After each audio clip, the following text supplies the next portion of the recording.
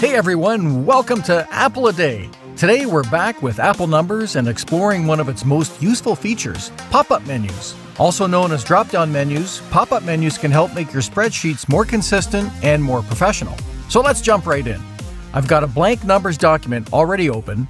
We're going to create a log sheet, something you guys might have seen me utilize in previous tutorials. First, I'll add some column titles, date, log type, time, and details. I'll get rid of these other columns by selecting them while holding the Shift key, then clicking on this drop-down arrow and choosing Delete Selected Columns from the menu. Then I'll make this detailed column wider simply by dragging the right edge of the column further to the right. I'll also rename this table to Log Sheet. I can do that by double-clicking on the title and then editing it. So these column names are pretty self-explanatory, and we're not going to spend any time filling in the data. Log type is the only column we're interested in that has to do with pop-up menus. This column is going to contain text like support, customer call, development, etc., basically describing and categorizing the log entry. But rather than typing in the text for the log type for every single entry, it would be nice if we could choose from a list of predefined log types. And that's where pop-up menus come in. So I'm going to click on a cell where I want the pop-up menu to appear. I'll select the first cell under Log Type. Then over on the right with the Format and Cell tabs selected, I'll change the data format to Pop-up Menu. When you do this, 3 placeholder items are created automatically, Item 1, Item 2, and Item 3. And back to the cell, you can see that there's now a drop-down arrow which appears if the cell is selected. If I click on that arrow, it displays the 3 items defined in the Data Format section over on the right. Let's rename these placeholder items. You can do that simply by double-clicking on each item. I'll rename Item 1 to Support, and Item 2 to Documentation, and Item 3 to Development. Notice that the cell changes immediately to match the renamed items. To add more items, just click on the plus button. I'll add Customer Call and one more called Miscellaneous. And of course, if you want to delete one of these items, simply select it and click on the minus button. Now, Numbers doesn't automatically order these items alphabetically, so you'll have to drag and drop the items to reorder them. I'll move Support to the bottom, Development above Documentation, and finally, Customer Call to the beginning. Over on the left, clicking on the cell drop-down arrow, I can now see all 5 options.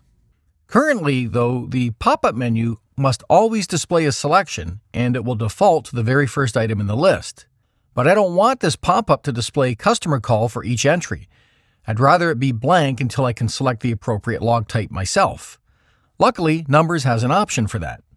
With the cell selected, go back to the Format section and see this pop-up which is set to Start with First Item.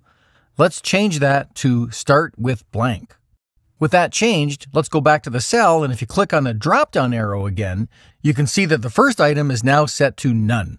If I select None, the cell doesn't actually display the word None, it just appears to be blank. And appearing blank is perfect because it forces you to always make a selection for the log type. Okay, so now we need to apply this to every cell in the column. There's a couple of ways we can do that. One way is to simply copy and paste. I'll select the cell, then press Command-C to copy it. I'll then select the range of cells below it and press Command-V to paste. And if I click on any one of these cells, you can see that the pop-up menu was copied successfully to each cell in the range. Copy and paste is also useful if you want to copy a pop-up menu from one document to another. It saves you having to recreate it. I'm going to undo this by pressing Command-Z a few times. A better way to duplicate the pop-up menu is to use autofill. And if you're interested, I've got a detailed tutorial on autofill right here. So with the cell selected, I'm going to hover over the bottom of the cell until this yellow circle or handle is displayed. Then I'll simply select the handle and drag it down to the last row. And the cell's pop-up contents have been successfully duplicated to each cell. If you need to add more rows, you can do that pretty easily without also having to copy the pop-up menu to each row. I'll select a cell in the last row and press Option down arrow a few times to insert several blank rows below. And the pop-up menu has been copied successfully to each row. That is super convenient. Obviously, when you're entering data into your log sheet, you would then fill in the date and the time taken, as well as the details of the log entry. We're not going to do any of that. This video is specifically about creating a pop-up menu. And with that said, that's it. You're now a pop-up menu pro in Apple Numbers. If you found this tutorial helpful, don't forget to give it a thumbs up, subscribe to the channel, and hit that notification bell so you never miss a tip or trick. I'm John Martins. Thanks for watching, and I'll see you in the next episode of Apple a Day.